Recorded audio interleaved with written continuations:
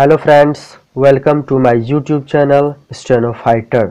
अगर आप चाहते हैं कि मेरी वीडियोस आपके पास सबसे पहले पहुंचे तो मेरे चैनल स्टेनो फाइटर को अभी सब्सक्राइब करें और बेल के आइकन को दबाना ना भूलें क्योंकि यह बिल्कुल फ्री है। तो फ्रेंड्स, आज मैं डिक्टेशन प्रोवाइड कर रहा हूं Kailash Chandra transcription number 473। So let's start. 10 seconds.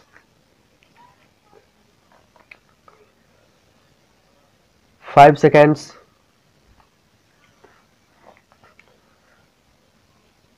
Start. Sir, the Commissioner of Scheduled Castes and Scheduled Tribes has reported inadequacy of staff.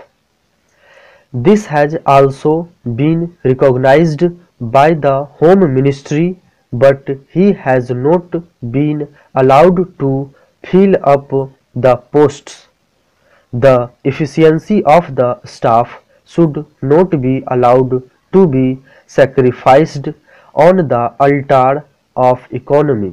Sir, I intend to draw the attention of the Honorable Minister in this regard.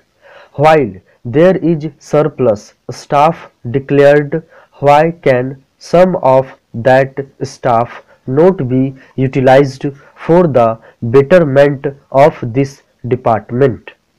Sir, evaluation cells have been set up recently at the central and state levels. These cells have been doing very valuable work, but it would have been much better if the reports should have been available at the time of the discussion. The census reports with regard to the progress of the scheduled castes and scheduled tribes is not available because the policy of the government is not to give or collect information in this report caste or community wise. It is more than a decade and a half since the welfare of the backward classes and the question of removal of untouchability have become an article of faith and an important plank in the policy of the government. Sir, as the backward classes are backward socially, economically and politically, the government has declared that the backward classes should come up to the level of the other communities and assimilate themselves with the rest of the community.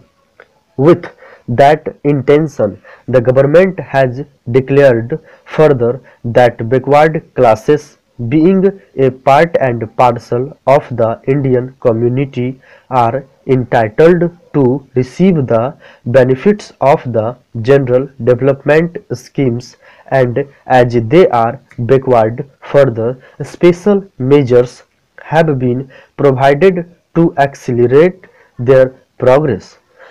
Sir, the intention of the government is very clear. It is as clear as crystal that the backward classes should come up to the level of the rest of the community and they should benefit from the general development of the country.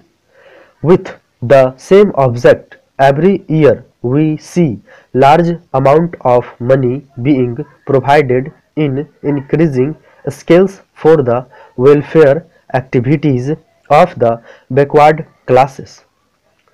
Also, necessary legislations have been enacted both at the central as well as the state levels. Times without number, various executive orders have been issued to enable the backward classes in our country to get the benefits of the various measures enacted by this parliament. Large amounts of money have been spent both by the center and the states for the welfare activities of the backward classes. Even in the Sixth plan, we see that a sum of rupees 400 crores has been provided for the uplift of the weaker sections to enable them to get the benefit of it. Looking at the provisions and the various acts and orders issued by the governments, both at the central and state levels, the Commissioner feels that in view of the aspirations and intentions of the backward classes to come up to the level of the other communities, the orders should reach in reasonable time if they are to be implemented effectively and with a sense of urgency. Now, sir, the position is that the schemes are not implemented properly. There is no enthusiasm behind the execution of the schemes. There is no such urgency shown by the officers who execute the work. This can be seen from the big shortfalls in the expenditure. If there is really sense of urgency on the part of the officers, there should not be such large shortfalls in the expenditure of money. Similarly, we see that so many cases about removal of untouchability have not been registered due to the lukewarm attitude of the officers. It seems that these people have no sympathy for the backward classes, and we see that large numbers of people of the scheduled castes are not allowed to derive benefit from the provisions made under the Act Removal of Untouchability Act. Sir, it will be seen that during the period 1981-88, the overall increase in the agricultural production is in the neighborhood of 30%.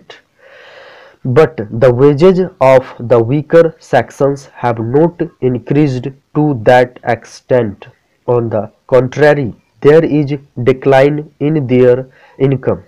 If the scheduled caste and the scheduled tribe man is entitled to a share in the general development, then his income should have increased to the extent of 30%.